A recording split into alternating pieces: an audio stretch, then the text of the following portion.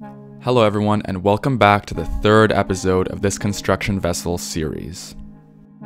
Today I'll work a little more on the exterior detailing of the ship. From here on though, I think I'm going to do more update style videos that I did with the ferry project, just because there's not a lot of building going on anymore. Currently I've got a Discord friend working on the interior of the whole vessel. If you want to see updates on that, just join my Discord server and there's plenty of pictures for you to see. In the meantime, I've been working on some electronics for the vessel. I've also got the elevator fully functioning as well as the 2 rib bays on each side.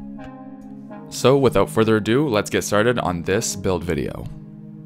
First thing to get done is build the crane. So for this, I actually wanted to use sort of a rail system that would move the crane up and down and sideways along the deck.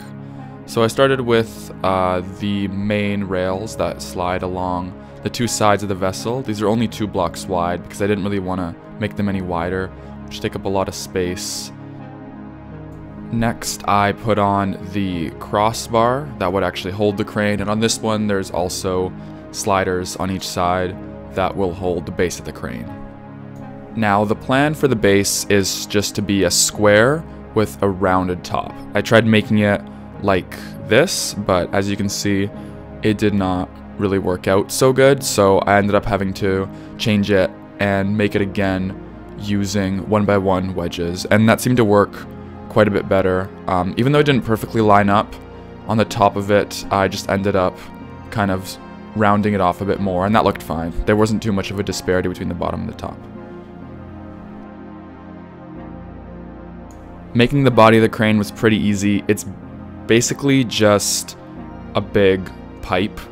That's all it is, and just have to make the top a little bit curved, just so I can fit all the winches up there.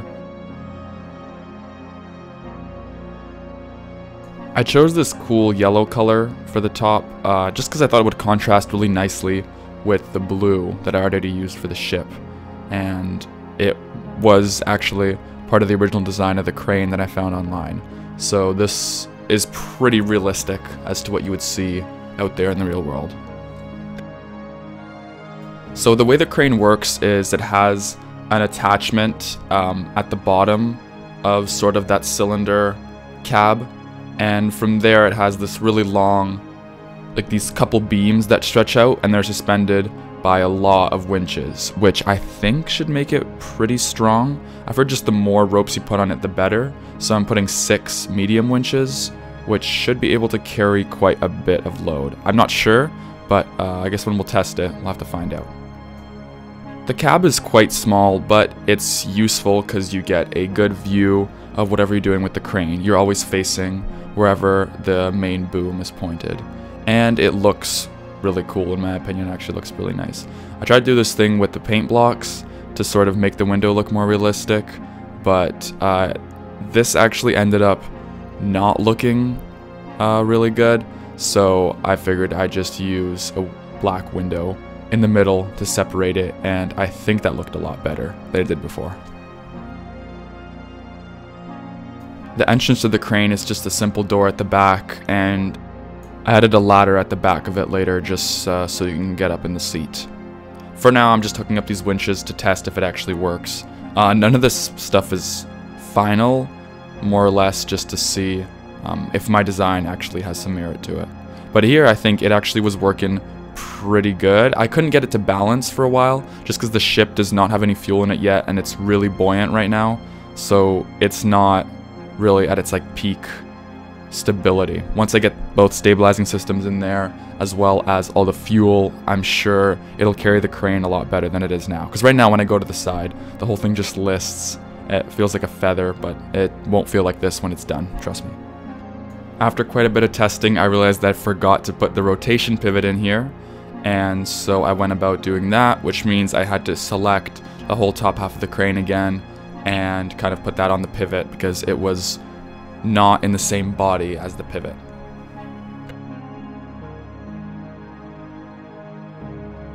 From here I put some winches on the end of the crane just to kind of hang a rope down, just see what it would look like.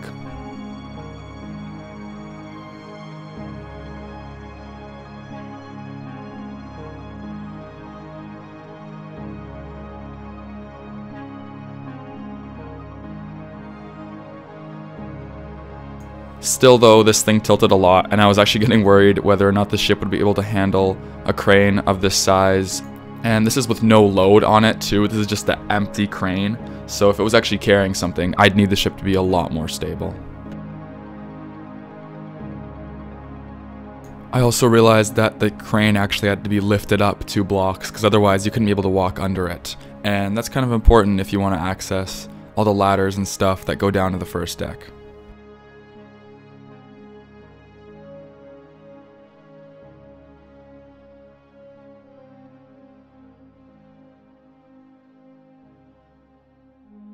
So after I was done with the crane, I moved on to doing the interior a little bit. On the first deck, I placed down a bunch of wing pieces just to start making the hallway. Now, I could have probably left this whole deck 1 part not accessible and just filled it with, you know, fuel and stuff like that, but I decided to make a hallway to be able to pump fuel from one side of the ship to the other, just to be able to balance it out more during like lifting operations and stuff like that in rough weather. So that was kind of important thing to do. And on the side here is where I'm making the fuel tanks. So as you can see, I go pretty much all the way up to the bow, which I'll end up redoing that later. I moved them back quite a bit just because I don't want the ship listing too far forward. Next, I kind of went back and forth between a few different elements. I tried to fix up the rib bays a little bit and ended up coloring them mostly white, and then moved on to stretching the fuel tank back a little more just so I can get the ship more on balance. And I think this worked well. I'm also probably going to end up reducing the amount of fuel I have in the tanks anyway, probably from 100 to 90%, just so I can pump it across and keep the ship level. The next thing I wanted to do was work on the bays a little bit, and so I made a little entrance from the second floor of the bay going down, and I made a little rail there just to provide a little bit of storage and just like a space to kind of go where you don't have to be right up against the boat that's in there. Then I started making the base for a crane that I would put in there. Now this didn't end up being the final version. I actually put a different system in eventually. But this is what I was thinking to put in. It was just this kind of like crane with 1 piston operating it, and this was not a bad idea, but I don't think it was the best idea because it couldn't really fold out that effectively, and the rib bay is pretty tight, especially with the boat that I chose. Is pretty much no space on either side, so this crane didn't work too well for my purposes. But nonetheless, I started to kind of try to make that happen and see how it would work. After getting the crane done, I kind of sorted out a few more things, including the elevator, and then I started working on the stairwell because I knew I would need one for a ship of this size. So first thing I did was kind of just cut a hole down both sides of the elevator, and I soon realized this is going to be harder than I thought because the hole was not long enough to fit in a full set of stairs, so I had to curve them somehow or do some kind of other tricks to have them fit in there, and this would take up also a ton of space, which I didn't really like. And so I spent a next little while trying to see how I could fit in these stairs in each floor. I tried just copying and pasting them to see how it would look, but I think eventually ended up going with stairs only from I think the 6th deck or the 5th, just up to the bridge and a couple decks below it, but then I would move another staircase. The staircase would go upwards, closer to the bow from there. Yeah, trying this in the ship, I took up a ton of space. It wasn't really effective for anything. It kind of blocked off a whole lot of things, and I eventually kind of just started to realize this was not what I was going for.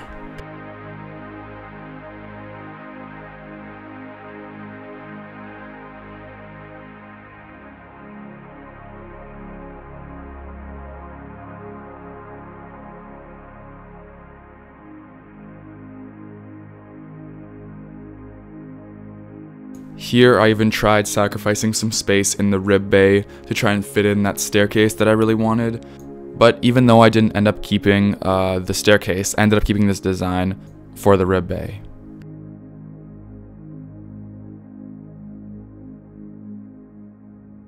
Again, here's me trying to figure out what to do with these stairs.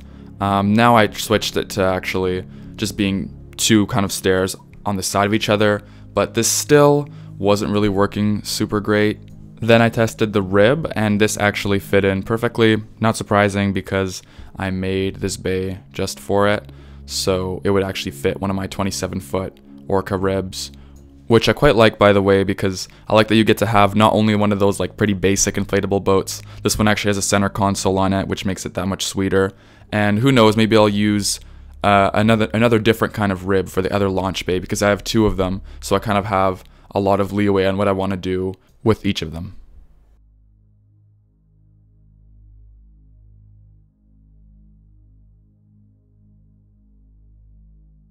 Next thing I wanted to get done was to fix the top part of the ship. It wasn't really looking too nice before with the elevator, so I decided I kind of wanted to cut into the hard top of the elevator and make one more platform for sort of like the nav stuff. And I think this looked a lot better than it did before.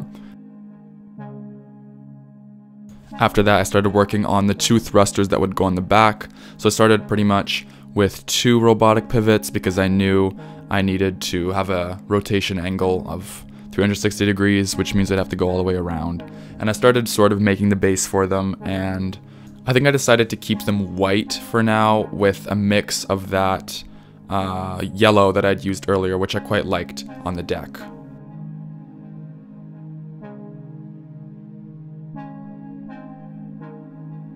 Now for the actual thrusters, I was planning a couple different propulsion options.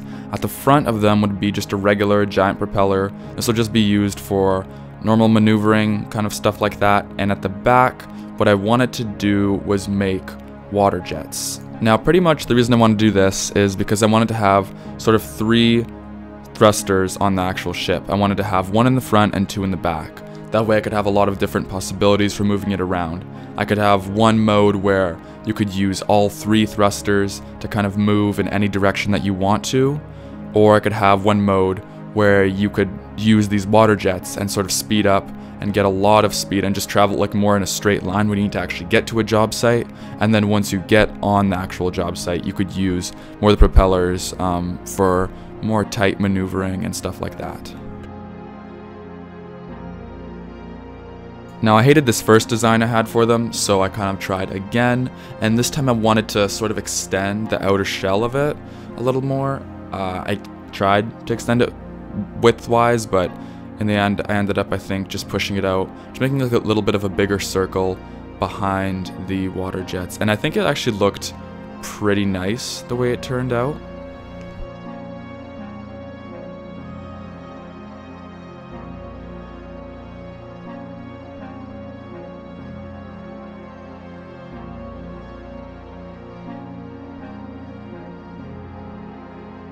This part took quite some time just because there was a lot of aligning different types of wedges together and making sure they all fit, but I think I was generally pretty happy with how it turned out. Again, you're not really going to see these thrusters that much. They're going to be mostly in the water. They're mostly just functional, so as long as they looked okay, I was fine with it. Then I selected that same thruster and just moved that upwards towards the bow of the ship. Now I know this makes the draft of it a lot bigger, and so it makes it kind of unable to travel in shallower water, but I thought the third thruster really added a lot of maneuverability. Plus a lot of ships like this actually do have like a rotatable thruster at the front, so it wasn't totally out of the blue and unrealistic. It was actually something real. The next thing I wanted to do was sort of add a winch on the main deck, because I knew we'd need something to pull stuff with, and this large winch is pretty much the centerpiece of this area. So I kind of carved out a big section, and I made sure to make enough room on either side to have a path that would go downwards into like the more interior of the ship. At first I just made the ladder that went up, but after looking at it I realized I kind of wanted to have something that went down too. On the sides I put some more detailing, just some colorful wedges, and I think these looked actually really nice. I liked how the deck looked. It was kind of simple and not really too much going on, not anything more than you need. Then I made the container slots, and I actually made 6 of these, so this should be able to carry quite a bit of cargo.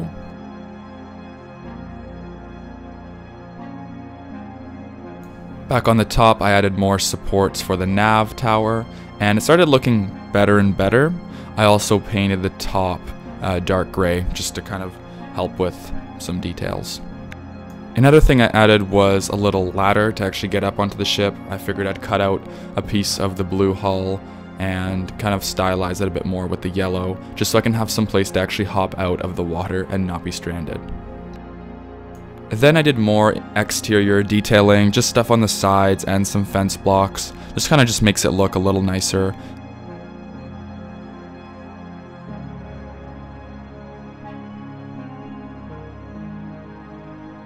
I tried putting rope anchors on the top of the sides again, but like in the second episode, this design didn't work very well.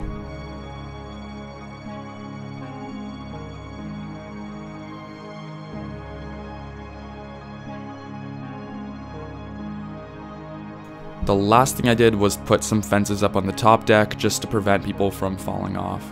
I made these in yellow and I wasn't sure if that's the right color. I don't think I wanted the fences to be actually in yellow because I painted the rest of them like that, but I think I ended up switching all these back to gray again because the yellow and the blue, when there's such thin lines of yellow going through, it kind of ruins the design, so I decided to revert back to the gray fences, which you won't see in this video, but it should be in the thumbnail, I guess. I also put down some linear track next to the sliders of the main crane, which should keep it more stable. It also has brakes on it, so it would actually be really helpful if it was not detecting any signal from the seat. It could automatically apply the brakes, and it would keep the crane more secure while lifting stuff.